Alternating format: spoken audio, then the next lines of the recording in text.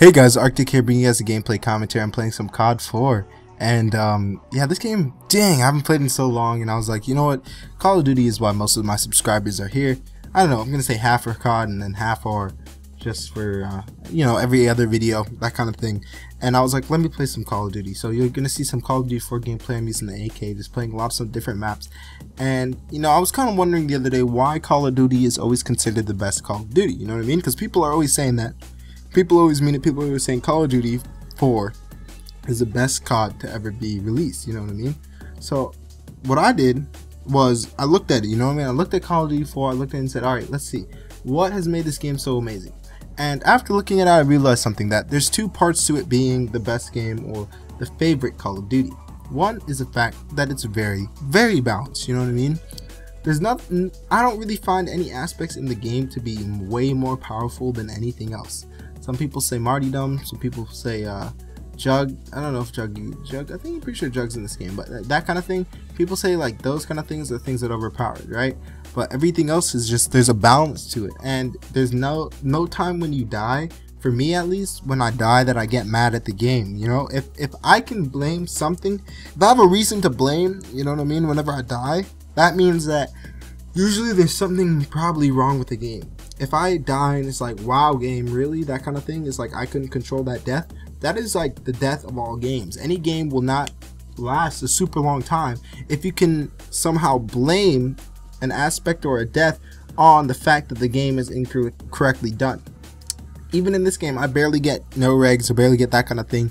My shots register, and that's pretty much it, you know? There's no time when I die, it's not my fault. And what that does is lead you to be a better player. First of all, because you know, you're forced to increase, there's no sense of hopelessness, you know what I mean? There's no sense of, you know what, there's nothing I can do about this kind of thing, so there's nothing to improve. There's nothing for me to go after in order for me to stop dying that way, you know what I mean? Because if lag kills me, there's no way, unless, I mean, even if you have no way to improve your lag, then there's no way for you to push yourself to improve at the game. And with no lag in the game, you push yourself to improve your aim, you push yourself to improve, you know, your tactics in that kind of way, in order to increase, you know, or decrease the amount of deaths you get and increase your kills. That's why I feel that the game like this is so perfect. And also the second part of it is the fact that Call of Duty 4 was one of the hugest, you know, hugest games of its time when it came out.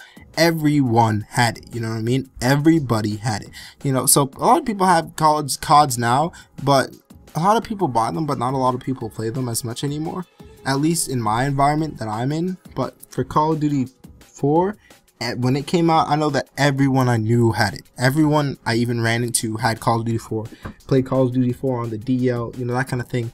And when a game comes out like that and people play it for years, not only just through Modern Warfare, not through first COD, they also played it through Black Ops, they played it through Modern Warfare 2, they played it through I played Call of Duty 4 through World at War, through Modern Warfare 2, and through Black Ops, you know what I mean? So people played the game for so long and continued to have fun on it that it left them psychologically believing that this is the best COD that there will ever be. People might not give the newest CODs a chance.